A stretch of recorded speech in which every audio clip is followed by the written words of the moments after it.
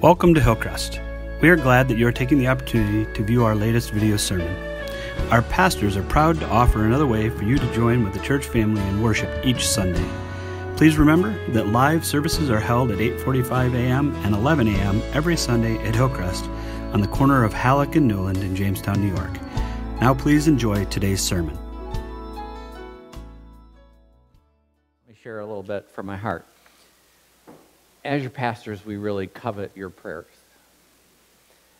And I want you to make a special effort to pray for us, would you? There's lots of temptations, a lot of things that come our way, and we're regularly facing kind of challenges. So we would covet that opportunity for you to pray for us. And I want to issue just a little bit of a challenge. Perhaps you would take those first 15 minutes in the morning, when you're getting up and you're beginning to assess the day, what's the temperature, what's it look like outside, those kinds of things, and just say a prayer, not only for your family, but would you just sneak Pastor Mark and Pastor Dan and myself in as well? We want to be the best pastors that we possibly can, and we take seriously what it says in Ephesians 4. It was he who gave some to be apostles, some to be prophets, and some to be evangelists, and some to be pastors and teachers to prepare God's people for the works of service. And we can always use your prayer as we do that, and we take our responsibility seriously. It says in 1 Timothy 5:17, the elders who direct the affairs of the church well are worthy double honor, and that's our heart's desire, to direct the affairs of the church well, especially those who preach and teach. And we're always mindful of James 3:1 that says this, not many of you should be presumed to be teachers, my brothers, because you know that those who teach will be judged more strictly. Now, I don't see that as a threat. I see that as an opportunity to really dig in, an opportunity to really share with you and take that seriously. So, as your pastors, we just would encourage you and ask you to pray for us regularly. So, you're in Luke chapter 11, I hope, right now. We're actually going to take a look at the whole chapter, skim over some parts of it, and then focus in on the latter half of that. But according to some of my close friends, I have officially entered, you know what it is? Geezerhood. Geezerhood. Turned 65 a couple of weeks ago, and I came across a statement that said, and this says it just really well about geezerhood, I finally got my head together and my body fell apart. Amen? Some of you probably can feel that. Now, part of that is your memory kind of goes, and so I'd love to take tests just to see how my memory is doing. And that's why I love tests, because it gives me some feedback. And I need that kind of feedback from time to time. Tests show me where I need to do some work. Tests encourage me. How many of you get encouraged by taking a test? All the teenagers in this row, you just raised your hand, right? Sure you did. Sure you did. One of my favorite was to take math tests. How many of you here look forward to math tests when you were in high school and in college? Yeah, okay, Wayne, I believe that. But I was terrified. I was absolutely terrified by English tests. All that stuff? Adversative conjunctions, connective conjunctions, adverbs, all that stuff terrified me. And I have to let you know that if my 12th grade English teacher were alive today, he would say, "It's a miracle that you write for a living." I wasn't very good at that in that day. Loved math because things were black and white and you could figure out what the right answer was. But, we all take tests. Even if you don't take a formal test, you take an informal test every day. Somebody is evaluating how you do at your job. It's true. It just is. You might get that official evaluation. I take an evaluation every Wednesday night. Test. These guys all know it. I ask them, what did they learn? What did they like? What's going on in their life? And I want to make sure that what I set out to teach them actually reached them. I want to make sure that I got across the content that God had laid on my heart for them that particular night. And so I'm always encouraged to see how God changes them and how God changes me through that process. Sometimes when you think you didn't get what the teacher taught, you might think you have a bad teacher. You might think, I can't do this stuff. This stuff's too hard. Or maybe you just go like, I'm not going to do that. Sometimes. But when you master change in your life, When you get to that place where you discover change is a good and positive things, then you're going to have a right attitude for life. You see, most change in life is achievable. And we can do that as people of God. And God has some good changes ahead for us. Now, the word for change in the Bible, anybody know what it is? If you were here at the first service, you should. What is it? Repentance. That's it. He got it. Boy, extra candy bar on Wednesday night. The word is repentance. Now, often when we think about the word repentance, we get lugubrious. Everybody know what that is? Lugubrious. We get like sad and mournful. Like to repent, you have to be sad. But in the Bible, the idea of repentance is to move on to something better. So on your outline there this morning, repentance means to change your mind and act differently. So when God brings things into your heart, into your mind, whether you're reading the Bible or praying or connecting with another believer, that repentance is an opportunity for us to change and to act differently. And we act differently, we make progress toward being more Christ-like. And that's my motivation for change in my life, is to become more Christ-like. Last Sunday, we spent the week with our oldest son, who teaches at the Navy School of Surface Warfare, and we got to go to his church. And it was fun to go to a different church because we saw some new and some fresh things. I said, we got to bring that change back to Hillcrest. I shared those with Pastor Mark. We're going to be doing some of those things. But it was change. It was repentance. It wasn't out of lugubrious, but it was out of happiness. It was out of, hey, they did that really well. We could do that too and keep things fresh and interesting and vital and viable here. So I want us to understand that when we embrace change, when we embrace godly repentance, it leads to better living. That's on your outline there. Embracing godly repentance leads to better living. You see, when I'm reading the Bible, I get a little tweak from God, a little nudge from the Holy Spirit. It says, Jeff, that's something. That's a word for you today. I don't let that beat me up. I let that go like, thank you, Lord. Thank you, Lord, for speaking a word to me so that I know how to become more like your son. We recently completed 21 days of prayer. That was a positive change. I don't know how many of you joined in on that, but what a great opportunity it was to come here and pray with others and hear God speak. And that's what happens in chapter 11 today as we're going to look at it in the Bible. It's an opportunity for us to learn more about repentance and how God wants us to change. You see, the people in this particular passage, they weren't open to change. And we can learn from that lesson. So if you're in Luke chapter 11, I'm going to start with verse 1, because here Jesus is with his disciples, and they ask him, hey, Lord, teach us how to pray. And he does. And then he gives them a couple of sayings there that helps them to understand that we need to be persistent in prayer. We need to seek God out. We need to knock on the door. But also, he lets them know, when you pray, when you come to God, he's a good father. He gives you things better than what you think you need. It's an awesome, awesome text there. But as he's doing that, as we move down into the passage, down into verse 14 now, a crowd has begun to gather around with the disciples to hear what Jesus has to say. And Jesus is doing some good things, but look at how the crowd reacts. Verse 14, would you be there with me? Jesus was driving out a demon that was mute. And when the demon left the man who had been mute spoke, the crowd was amazed. I want you to see that. The crowd, the people around, they were amazed. And then here's for my English teacher, but that adversative conjunction, you see it there? Everybody say but. Ready? But. Look what happens. But some of them said it's by Beelzebub, the prince of demons, that he's driving out demons. Already we can see there are people that are against Jesus. Now Jesus is headed the last time toward Jerusalem. The Pharisees, the scribes, the Sadducees, they're not happy with who he is because he's challenging them all the time. He's showing their hypocrisy. He's leading them to what they need to do better, but they're not getting it. They're just providing more and more tension between them. And so some in the crowd say, he's doing this by Satan. And then look what it says in verse 16. Others.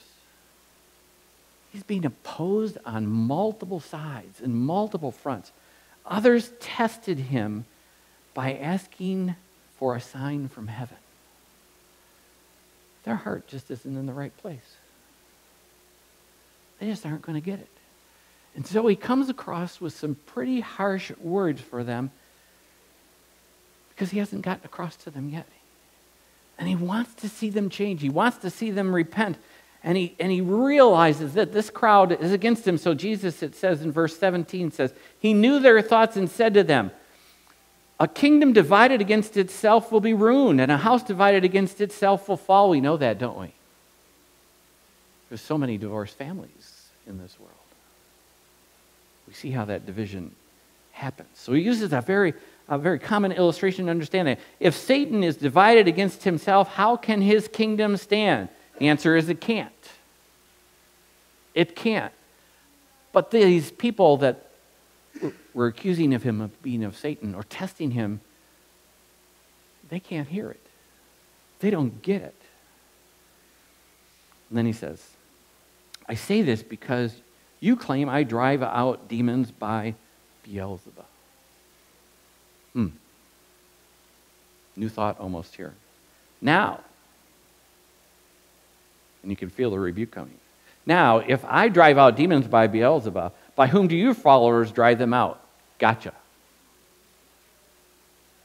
Gotcha.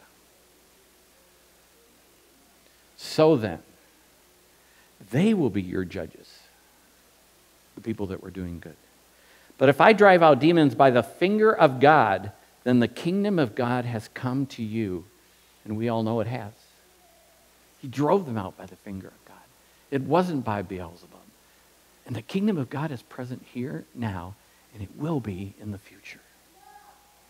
We use this term in seminary called already but not yet.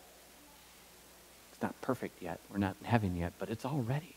We can already experience the fullness of God. And so he goes to tell them in verse 21, a little illustration here. When a strong man, fully armed, guards his own house and his own possessions are safe, but when someone stronger attacks and overpowers him, he takes away the armor in which the man trusted and divides up the spoils. He's talking to the Pharisees and the Sadducees here. He's saying, hey, I'm stronger.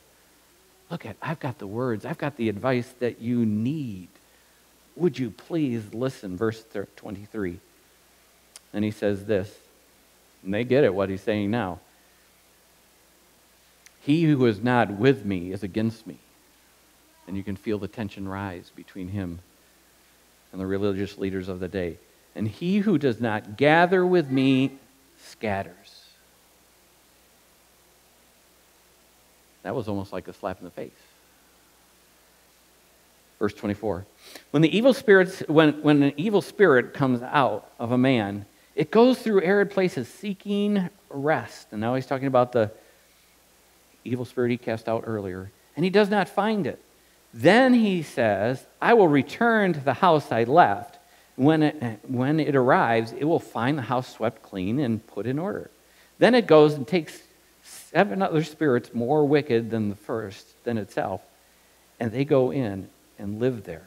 And the final condition of that man is worse than the first. Now, so if you hear this through Matthew, the way Matthew applies it, it's applied kind of singularly. If you remember in that when evil spirits are cast out of us, we need to replace that with Jesus' spirit. Here, some of the commentators thought this belongs to the nation of Israel. Here's Jesus, he's coming in and he's cleaning house, and when he's all done with that, it's going to be even worse in Israel. And it kind of comes to be that way. Verse 27, and Jesus was saying these things, as Jesus was saying these things, a woman in the crowd called out, blessed is the mother who gave you birth and nursed you. And he replied, blessed rather are those who hear the word of God and obey it. And that's what I was sharing with you earlier. If you hear the word of God, if you sense the change coming, if you find the repentance that's needed, guess what happens? You're blessed. You find a greater thing happening and coming. And so he encourages these people, look, repentance is a good thing. Blessing comes from that. Now, I want to dig in here, verse 29.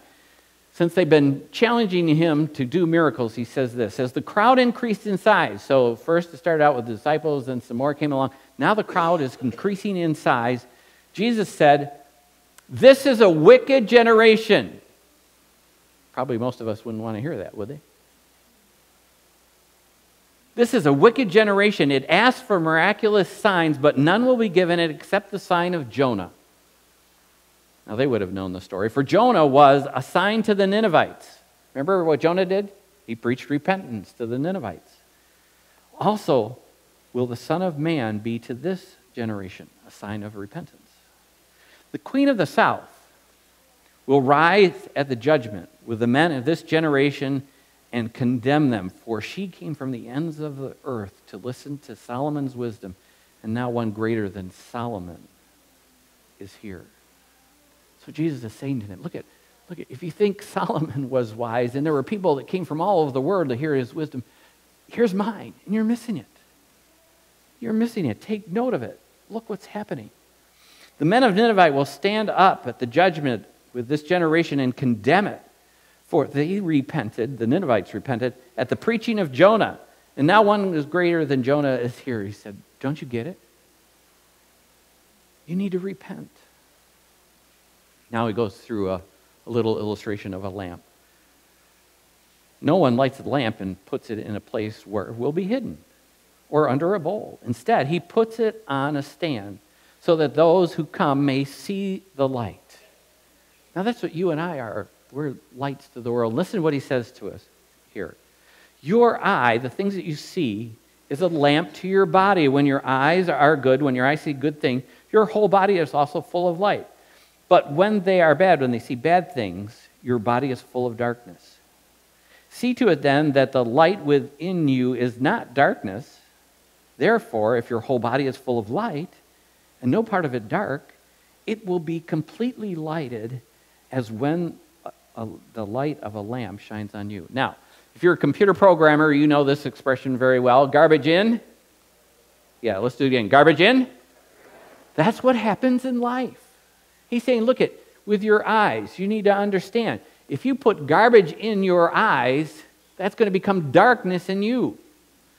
So rather what you need to do is fill your eyes with good things, and then good things will come out. Then you'll be that kind of witness that he says in verse 33. You'll be that light that shines to the world. That's what he was calling the Pharisees, the Sadducees, and the crowd around them to be a light. That's what he's calling you and I to do today, to be that light. How do you get to be that light? By filling your eyes with good things and avoiding the bad things. Now he gets pretty harsh. He gets down to business. 6 woes. Let me run through those as quickly as I can here. When Jesus had finished speaking, a Pharisee invited him to eat. Not where you'd expect Jesus to go, but he knew the challenge that was ahead, and he knew that they were going to be critical of him. But the Pharisee, noticing that Jesus did not first wash before the meal, was surprised. Now, this is the legalism that's happening here. So they're looking for something to pick on Jesus for. They found it. He didn't wash his hands. Okay, here we go. Then the Lord said to him, Now then, you Pharisees clean the outside of the cup and the dish, but inside you are full of greed and wickedness. Wow. If I went to somebody's house and said to them, you're greedy and wicked, that probably wouldn't be received too well. But he knows what he's facing, and he knows what needs to happen here. And so he says to them, you foolish people, I wouldn't do that at dinner neither. Did the one who made the outside also make the inside? But give what is inside the dish, now metaphorically them, to the poor, and everything will be clean for you. Now the Pharisees, the Sadducees, the scribes, they all loved their money. And they weren't taking care of the poor. And he was saying, look at, you like status. You like symbolism. But what about the poor? See, Jesus is about the poor. He's about the underdogs. He's about helping them. And the Pharisees and Sadducees, they should have gotten it. They didn't. Okay.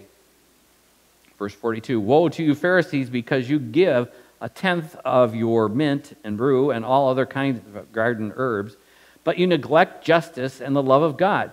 You should have practiced the latter without leaving the former undone. So he's saying, hey, great, you're tithing. Nice. Nice job. More important is justice. Do not take advantage of the poor. That's what they were doing. They didn't like them. They didn't like him to say that. But they were taking that. And then, look at it. They were doing the list of things that were right to do, not because they were expressing their love for God, but they were hoping other people would affirm them. They were looking for the affirmation. They weren't pointing it to God. And Jesus says, whoa. Tithing good. Not bad. Guys got that down. But what about justice? What about loving me? Verse 43, woe to you Pharisees, because you love the most important seats in the synagogue and the greetings in the marketplace.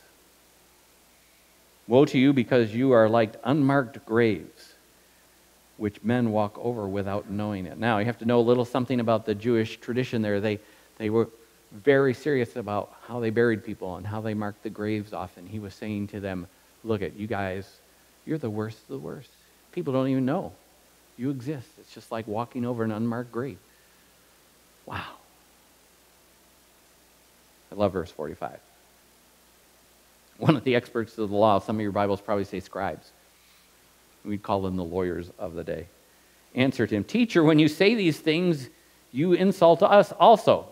Yes. Yes. Jesus replied, and you experts in the law, woe to you, because you load people down with burdens they can hardly carry, and you yourselves will not lift one finger to help them. In other words, you get given lots of tasks and reasons and things to do, and this is the way you do the right thing, but you don't help anybody to do that. You just let them struggle with that. That's bad. 47, woe to you, because you build tombs for the prophets and your forefathers who killed them. So you testify that you approved of what your forefathers did. They killed the prophets, and you build their tombs. They didn't get the message yet. That's what he's saying to them. Look at you, scribes. You're the people that write the Bible. You're the people that should know all this stuff. You should have seen how your forefathers did it badly. You haven't gotten it yet, because you're building tombs for them. And he says, because of this, God in his wisdom said, I will send. Now I want you to see future tense here. I will send, because this is what happens afterwards. I will send to them prophets and apostles, some of them whom they will kill and others they will persecute. That's what happened to the disciples. That's what happened to many disciples. That's what happened to the apostles. Therefore, this generation will be held responsible for the blood of all the prophets that have been since the beginning of the world, from the blood of Abel to the blood of Zechariah, who was killed between the altars and the sanctuary. Yes, I tell you, this generation will be held responsible for it all. And then he goes on, woe to you experts of the law, because you have taken away the key to knowledge. You yourselves have not entered, and you have hindered those who are entering. You see, the key is to love God, not the list of things to do. They were in love with the list of things to do. And then you see in verse 53, when Jesus left there, the Pharisees and the teachers of the law began to oppose him. How? Fiercely. Wasn't bad enough. Now, fiercely. Let me try to wrap this up. Got some writing to do now on your paper. Okay, you ready? First thing. Oh, I wanted to do this. With Pastor, you do 1, 2, 3, and you say, so I'm going to do 3, 2, 1, and I want you to say, there you go. Okay, 3, 2, 1. There, same difference, but we just thought we'd have some fun with that this morning. Okay, embrace change. And you can write repentance after that. Embrace godly change. God brings things into your life that need changing all the time. I know that. I have a wife. No, just kidding. You know, when you see your children do some things that you weren't so proud of, oh boy, that triggers some things too.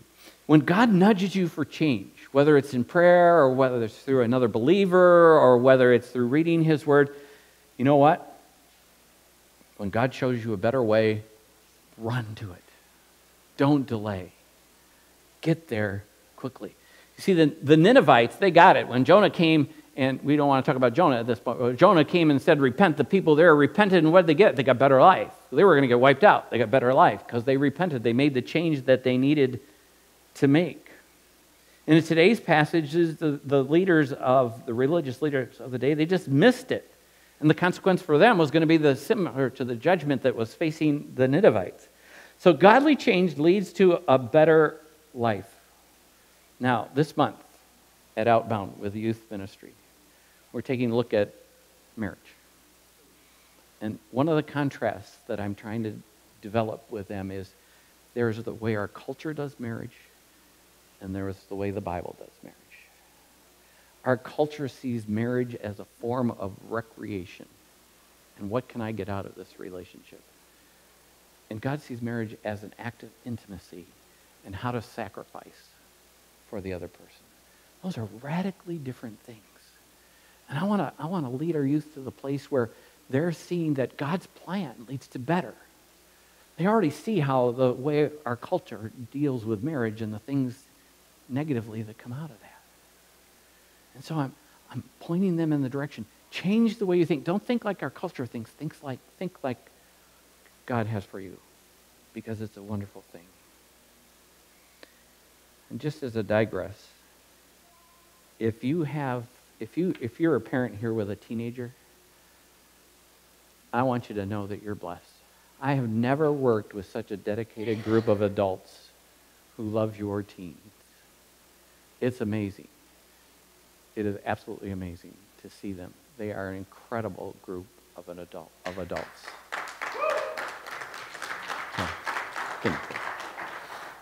Okay, next thing, be an example to others.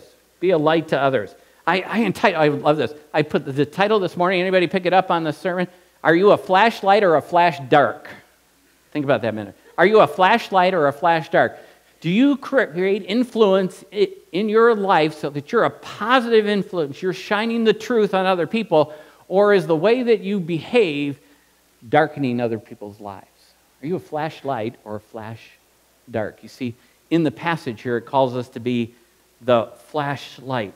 In other words, we do things differently from the culture. We do things the way that the Bible encourages us to do things. And when you do that, there's a special biblical word for it. It's called holiness. Holiness. We do it separate from the way the world does. And so I wrote down there, holiness is doing life God's way, the right way.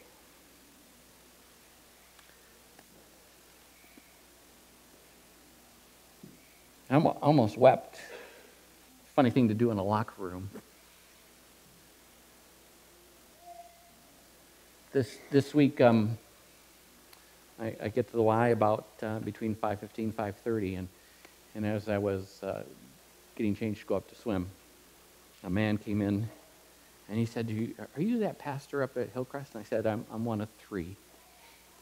I said, "Why do you ask?" And he said, "You have some amazing families there. My children have benefited so much from the Benson family. They brought them to Awana. My kids have benefited so much. You know what? I live down the road from a family. I think they go to your church. They're called the Andersons. And they're such a wonderful family. And I'll tell you, for me as a pastor to be up here and say, this is a church that shines their light. This is a church that leaves a positive influence in our community. And that just makes me want to weep. So we went to our first church in South Dakota. It was a tough place. Little town. You notice anytime a new person comes into town, and so when they saw me, said, "Who are you?" And I said, "I'm the pastor up at First Baptist," and their response was, "Oh, that church." Ouch. But here I am in a locker room in the Y, and here's a person who says, "You have been a light to this community." Wow. And you are. You are. Keep being that light. It must be a week for locker room stories. I don't know. So I'm standing, and I'm sorry to say this, but I'm standing in the shower. So just erase that from your mind for a minute. I'm standing in the shower, and a city councilman comes in and says, Pastor Jeff, will you pray for me? What do pastors do? They pray. Okay, I said, okay. And so what's going on? What do you want me to pray about? And he told me what he wanted me to pray about, and I said, okay. I came over to put my hand on his shoulder. He said, you got to put a towel on. I'm naked and unashamed. That's the way it was in the Garden of Eden. No, he said, really? Yes, you have to put a towel on. So I did and prayed. But here, you can be a light to this world, and we're a church that's making a difference in this community. We're being a light. We're challenging people. We're living the testimony. We've repented. We've made the change. Many of us had, and I just want to encourage you to do that even more and more.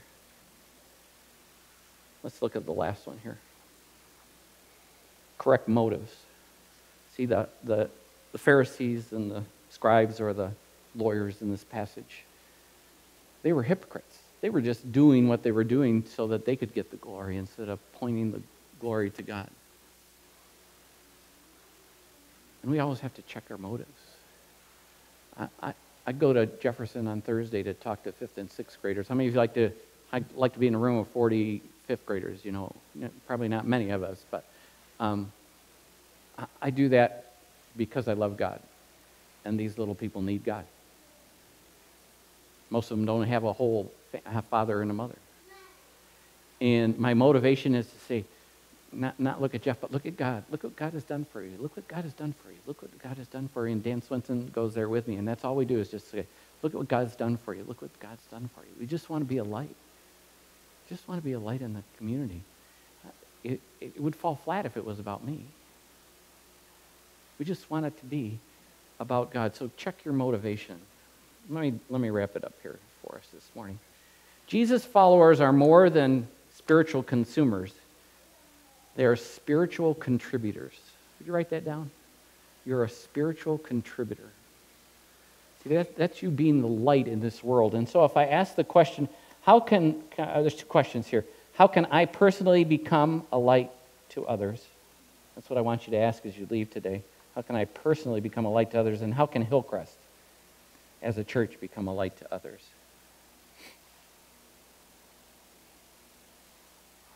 Let me do it first for personally. I don't know what God is speaking to you right now or saying to you right now. But I know one of the things that God is saying to me, stop being so busy. Stop being so busy. That's a change. I hear it. I like being busy. I like doing. But I can hear him saying, you need to repent. Stop being so busy. What's God saying to you? That's one of the challenges from today's message. What is God saying to you? What does he need to change? I'm doing good things, but there's better things that he has for me, okay? So stop being so busy. It's not unusual for me to put 72 hours in a week, okay? And he's saying stop. But how can we be a light as a church? One of the challenges, I think, for us is as we move from a church of about 250 to 300, there's a barrier there that church growth people talk about. And it's the way you do church has to change because you're no longer a small church. You're now growing to being a medium-sized church. In a small church, you can make decisions as a congregation. And many congregations are styled after what our government does. Congregational government. How well does our government function? Not well. And so churches get to 250, 300, and they stop and they shrink again because they don't learn to change with the size of the church they are. And we need to do that. We need to do church just a little bit differently than we have done before. It's not about maintaining something. It's about visioning something greater for God's kingdom. And I wanted to let you know that we have a senior pastor who has a great vision for this church. Okay? Grab onto that vision. I have. I want you to, too. And we see things. These are visioning kind of things. Take this out of your bulletin this morning, this women's retreat thing, would you?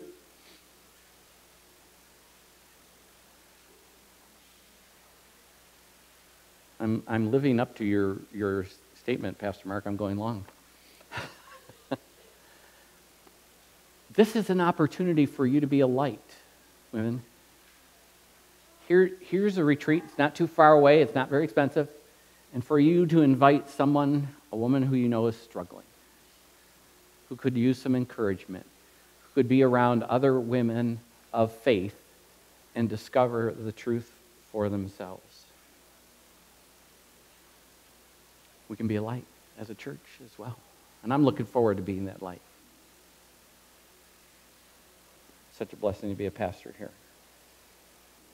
Think of this as an individually. God gave you a fingerprint that no one else has so that you can leave an imprint that no one else can. Okay? He's working in your life. He wants to make a difference.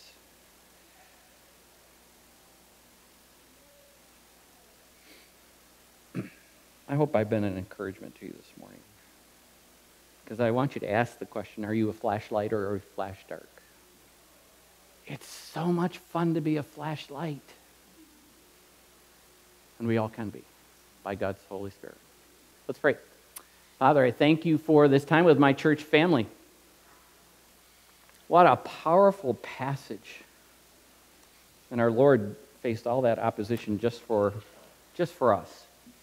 Just so that we could see the light. And we could be changed by the light. Boy, thank you for being so gracious to us. I pray that you would challenge us to think about how we could be changing for the better, because you have better things for us, both individually and as a church. And I pray that in Jesus' name, amen.